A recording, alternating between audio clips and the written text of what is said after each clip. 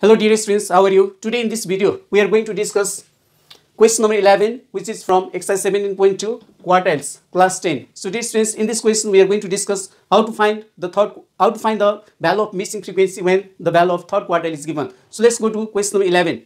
So dear students, according to question number 11, the Q3 means the third quartile. The third quartile of the given data is 60. Find the value of P. So dear students, in this question we are given the value of third quartile, that means Q3 is equal to 60, and we have to find out the value of P. Dear students, the given data is continuous series. We are given class interval and frequency. The class intervals are 10 to 20, 20 to 30, 30 to 40, 40 to 50, 50 to 60, 60 to 70, 70 to 80, and their corresponding frequencies are given 3, 5, 4, 5, 4, P and 3. So dear students, we have to find the value of P, which is the missing frequency, which is the frequency of the class interval 60 to 70. So dear students, let's go to the solution of question number 11. At first we have to write on given the value of Q3. The value of Q3, that means the third quartile of the given data is 60, and we have to find the value of P. The value of P means the frequency of the missing frequency of the class interval 60 to 70. So dear students, first we have to make table. Already I have made table so that we can save the time. So let's discuss how to get the value of P. So dear students, first we have to make table. In the table, first we have to write down class interval. In the first column we have to write the class interval. In the second column we should write the corresponding frequency, and in the third column we have to find the value of CF. CF means cumulative frequency. Dear students, in previous video, already in question number 10, we have discussed how to find the value of CF. So dear students, let's find out the value of CF at first. 10 to 20 frequency is 3, 20 to 30 is frequency 5, 30 to 40 is 4, 40 to 50 is 5, 40 to 50 is 5, 50 to 60 is 4, 60 to 70 frequency is P, 70 to 80 frequency is 3, and the total number of the sum of frequency, which is also called the total number of items. So dear students, when we take the sum of frequency, 3 plus 5 8, 8 plus 4 12, 12 plus 5 17, 17 plus 4 22, 22 plus 17 plus 4 21, 21 plus P, we get 21 plus P, and 21 plus P plus 3, we get 24 plus P. So dear students, the sum of frequency, that means the total number of items of the given data is 24 plus P. Dear students, now let's find out value of CF. In order to find the value of CF, the first frequency we keep as it is. Then we take the sum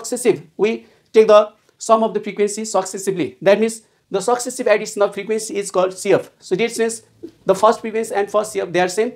So 3 plus 5 8, we add first frequency with the same frequency. Then again first, second, third, like this. So 3 plus 5 is 8, 8 plus 4 is 12, 12 plus 5 is 17, 17 plus 4 is 21, 21 plus P, 21 plus P, 21 plus P plus 3, we get 24 plus P. So dear students, the total number of items, that means sum of frequency, must be equal to the value of last CF. The value of last CF represents the sum of frequency, that means the total number of items of the given data. So dear students, we are given the value of Q3 is equal to 60, and we have to find the value of P. So the given data is continuous series. So first, we have to use the formula of Q3 class. Dear students, the third quartile class of continuous series data is 3n by 4th item. So 3 as it is, the value of n, we put 24 plus P and divide by 4. 3 into 24, we get 72. 3 into P, we get 3P and divide by 4. So this is for the easy calculation. We divide 72 by 4 and 3 by 4. That means 72 divided by 4, we get 18. And 3 divided by 4, we get 0.75. And P is identity. So this is, by this formula of third quartile class, we get the size of third quartile class 18 plus 0.75 P. But we cannot get the size of Q3 class because the value of P is unknown. So we'll keep this term as it is. Dear students, now in order to find Q3 class, we have to take the help of third quartile. So whenever the value of third quartile is given, then to find the quartile class, we have to take the help of the value of third quartile. So dear students, the value of third quartile is 60. So let's look at the class interval 10, 20, 20, 30, 30 to 40, 40 to 50, 50 to 60. The number Q3 is equal to 60. The value of third quartile is 60. Doesn't lie in the class 50 to 60, in the class interval 50 to 60, because in case of continuous series, always the upper limit is excluded. So we have to go to the next class interval. The next class interval is 60 to 70. That means Q3 lies in the class interval 60 to 70. So this means Q3 lies in the class 60 to 70. That means the third quartile class of the given data is 60 to 70. The value of Q3, which is 60, lies in the class interval 60 to 70. So this means now let's use the formula of third quartile. In case of continuous series, the formula of third quartile is calculated by using the formula Q3 is equal to L plus 3n by 4 minus CF by F into I. So this means the formula of Q3 is L plus 3n by 4 minus CF by F into I. So now by putting the values of respective terms, we'll get the value of P. That means we'll get the frequency of the class interval 60 to 70. Let's put the value of each term. Q3 is 60. So we can put the value of third quartile 60. the value of lower limit. L means the lower limit. This means L is the lower limit of the quartile class. That means here third quartile class. So already we have found third quartile class. So L means 60. L is the value of lower limit of the third quartile class. Now 3n by 4. The value of 3n by 4 already we have calculated, which is equal to 18 plus 0.75p. So dear students, the value of L is 60, which is the lower limit of third quartile class. The value of 3n by 4. The value of 3n by 4 is 18 plus 0.75p and minus CF. The value of CF. CF, we have to take the CF just above the third quartile class. Dear students, our quartile class is 6 to 70, but we have to take the CF just above the quartile class. That means third quartile class. So we have to take the CF of the class 50 to 60, which is just above the class 6 to 70. So dear students, in the formula, CF is the value of the CF just above the quartile class. So our quartile class, that means third quartile class, is 6 to 70, and we have to take the CF just above the quartile class. That means we have to take the value of CF 21, which is the CF of the CF of the class, which is just above the third quartile class. So this means while taking the value of CF, we have to take CF just above the quartile class. That means the value of CF is 21, and frequency, the value of frequency is the frequency of the quartile class. So the value of frequency of the third quartile class is P. So we'll put the value of frequency of is equals to P. Then I, the value of I means the size of class interval. So dear students, the third quartile class is 6 to 70. So 70 minus 60. That means if we take the difference between upper limit and lower limit of the third quartile class, then we'll get the size of class interval. So 70 minus 60 is 10, which is the size of third quartile class. Now, so we'll do simple calculation. 60 minus 60. So this number 60 will move to left hand side. 60 minus 60 will be equal to 0. And plus 18 and minus 21, we can do addition and subtraction. 0.75p as it is, because this is unlike term. Plus minus, we have to do subtraction, that means minus. And the greater number is 21. So 21 minus 18, we get minus 3. And p as it is and 10 as it is. Dear students, now 60 minus 60 is equal to 0.